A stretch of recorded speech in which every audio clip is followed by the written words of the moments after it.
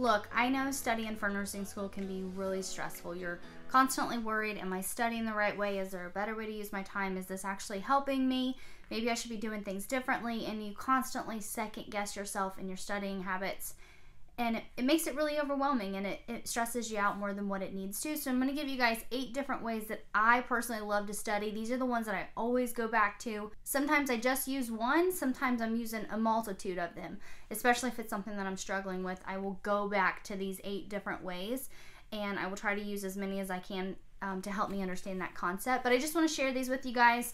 Again, these are not set in stone. You may have different ways that you love to study that works wonderfully for you. And if you're doing great in school, you're passing your exams, and the way that you've been studying has been working, there's no need to change it. It's important to keep in mind that these study methods work for me, and they may or may not work for you. But if anything, hopefully you'll get some good tips out of this video and maybe add some new study methods to your study arsenal that you have already. So let's go ahead and dive into the 8 different ways you can study while in nursing school. Study method number 1 is good old-fashioned flashcards. You guys, flashcards are my go-to, especially for like lab values, if there's signs or symptoms that I need to know, if there's medical terms that I need to know that I don't know already. Sometimes I use them for medications. I use them for different diseases. If there's any lists, any processes or steps to something, I love flashcards for them. They're easy to make. You can take them with you anywhere and study them. You don't need folders or binders or anything like that. Just pop them in your purse, in your bag, in your book bag, whatever. Take them with you and you can study on the go. I especially use them the most for lab values. Every time we start a new unit, I always create a new set of flashcards just for lab values for that specific unit. And it's helped me tremendously because y'all know lab values are going to be on your exam and you need to know them for sure. So flashcards are an awesome way to help you study. Study method number 2 is handwritten notes. Now listen, there's some really smart people out there in the world who did these really fancy studies that prove that we actually learn better when we handwrite our notes. And I handwrite my notes all the time. Unless it's like really content heavy units, then 9 times out of 10 I'm going to have handwritten notes for them. And even on those content heavy units, sometimes I still just do key points or most important concepts, just handwritten notes, because I know that those are probably going to end up on an exam and they're really, really important for me to understand. Now, if you're going to do handwritten notes, I do have a couple of tips for you. Number 1 is to study while you write your notes. So slow down. The goal isn't just to get them finished and be done so then you can study. Use your time effectively and actually study while you're writing your notes down. That's been a big problem of mine. In my head, I'm constantly like, just get your notes done, Ashley, and then you can study. But if I study while I actually take my notes, that's a more effective way to do it. It's not, don't need to be in a hurry here. We got a little bit of time, but definitely slow down with your handwritten notes. Study while you do them. Now, there was another study done by really super smart people that prove we actually learn things better if it's in color versus in black or white. So if you can use colored pens or highlighters, that would actually help tremendously with your handwritten notes. If you can use fun shapes and boxes and circles and stars and highlight things, underline things, really just kind of makes it fun too, because let's be honest, studying gets very, very boring. But it also helps you to learn better. So those are my tips for handwritten notes. They're an oldie, but man, they are absolutely phenomenal for nursing school. The third study method is to use a whiteboard. I absolutely love pulling my whiteboard out, especially if I have to write things over and over and over again. I'm getting to a point now where it's becoming extremely hard for me to retain information. I'm kind of at an information overload. So sometimes I pull my whiteboard out and I'm literally just rewriting things over and over and over again. And this is great too because I can write faster on the whiteboard than I can on paper, and I'm not using paper. So it's a win-win there. And then also the dry erase markers come in colors. Another thing that whiteboards are great for is to study for math. You can do your med calculations over and over and over again on a whiteboard. I recommend having some smaller whiteboards and then also having a bigger one. This just kind of helps change it up a little bit. If you want to sit on the couch and study, you can use the small one and just do math problems. Also, these are great for kids. So if you're a mom and you're trying to study, you can have your whiteboard set up to where you're studying, you're practicing, and then have a couple of small ones set up for the kiddos where they can draw and make a mess and do whatever, because dry erase markers are pretty easy to clean up. Although they do stick to some things. But it keeps the kiddos entertained. You guys are kind of doing something together, and then you're also getting to study out of it. So it's a great little tool to use for nursing school. Study method number 4 would be mnemonics. Mnemonics are fantastic for signs and symptoms, for phases, for steps. One thing that I did use mnemonics for, which was really, really helpful, was the cranial nerve assessment. This really helped me get through all 12 of the cranial nerves, knowing which nerve went to which number, and then also how to assess each one of the nerves. And I really used it a lot in anatomy, a lot more anatomy than I did in nursing school. But there are a few times that mnemonics do come in handy, and it's a really nice thing to remember and not to forget about, because it may help you more than it did me. Now, one thing I would say is maybe not use mnemonics with medications. I have found personally that gets really confusing, and it's really easy for me to mess up meds because a lot of meds are spelled very, very similar, so it gets really hard with that. I personally don't use mnemonics for medications, but it may be the golden ticket that you needed to help you remember meds.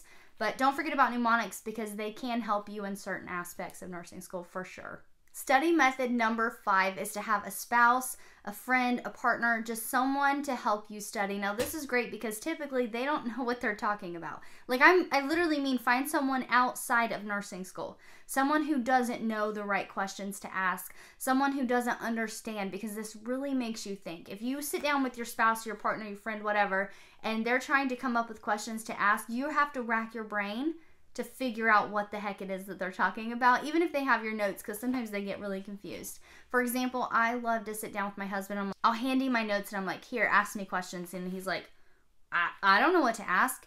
And I'm like, well, just start to read something. Let me see if I can remember it. Or another really great way to do this is I will have him sometimes just name the disease, and then I tell him everything that I know about that disease. And then whatever I missed, he'll try to ask questions about it, and then that helps jog my memory. So I love studying with someone who's not in nursing school. It really makes me think. It really helps me understand things, and it's kind of interesting sometimes because now that you know it, you're like, oh, let me teach you about it. Let me teach you what I learned. So I love teaching my husband. I have taught him all kinds of things from the get-go, which really helps me too, because as we're learning, as we're studying together, I get to explain concepts to him, which in turn helps me learn. So ask a friend who's not in nursing school to help you study. Study method number 6 is Kahoot. Now, this is absolutely phenomenal for my fellow nursing students who are mamas out there. I know how hard it is to try to study when it's just you and your kiddo at the house. It's nearly impossible because you hear mom 372,000 times in the matter of 37 seconds. And you're like, I just need to study this. So Kahoot is a wonderful thing to use. I used it a lot more in the first, second, and third semester than what I did the fourth, but I love Kahoot. So what it is you input questions and answers, and then you have an app on your phone where you actually get to play a game. This is great for moms because you sit down with your kiddos and they think you're playing a game, and really you're getting to study. So it's a win-win. You're doing something fun with your kids. They're getting to hang out with you and spend time with you, but you're also getting to study. And I think something else that's great about it too is whenever you're actually putting in the questions and the answers, you have to kind of think things through. You have to come up with 4 different answers for it. You can use 3, you don't have to use 4. I think the minimum actually is 2 answers. You have to have 2. And then you select the one that's right, and then once you're in the game, you don't have to get it correctly, but that's the goal, right? So it kind of helps you think through things. It helps you come up with questions about concepts and answers for it. And then also you get to spend a lot of time with your kiddos. Now, if you don't have children and you're watching this is great to do with other fellow nursing students. Y'all can make different Kahoot games, get together as a study group, and that could be the way that you guys study. It's just something different, something to change things up. And I found that it's harder when you're going through someone else's Kahoot game. So if you can get a fellow nursing student to make some and then you guys swap them, that helps you learn a lot better. So I love Kahoot. You may love it too. You may not. Give it a try. See what you think about it. It's just another great study method to help you get through these exams. Now listen, for study method number 7, you may think I'm slightly crazy when I tell you this, but I swear by it. It helps me so, so much. Study method number 7 is to play school. You might feel a little crazy at first, like you're a child again. It brings back some old memories when I used to play school. But what I do, especially if I'm struggling with something, I have pretend students in this office, and I've got to teach them this concept. And guess what? They don't know a darn thing about it, so I got to break it down for them. Oh my gosh, you guys, it helps me tremendously. Yes, I'm standing in my office talking to myself. you know what, at this point, I don't care if it helps me get through this. If it helps me learn things, then I'm absolutely going to do it. But sometimes I will pretend like I'm a teacher and I'm teaching these invisible students about nursing. Now, here's the kicker. You combine that with a whiteboard and you just got yourself a homeschool system. Let me tell you, that is a great little school right there in your house. Absolutely phenomenal. I love doing this, especially with things that I'm struggling with. It may help you, it may not. You may be like, I'm not pretending like I'm a teacher, Ashley. That's crazy. That's all right. I'll be crazy over here by myself. I don't care because it has helped me a bunch. Okay, last but not least is study method number 8, which is to type your notes. Most of the time I do handwritten notes. I don't actually type them up. But if we have a really big, super big content heavy unit that we're going over, I will actually type my notes up because it is faster. Now, the problem with typing your notes is that we can mindlessly type. We can just type our little hearts out and we don't have to think about anything that we're typing. We can just get it typed up, or you can copy and paste from the PowerPoints or, guides or whatever that your instructors give you. And so that's really mindless as well, and you're not actually having to think through things.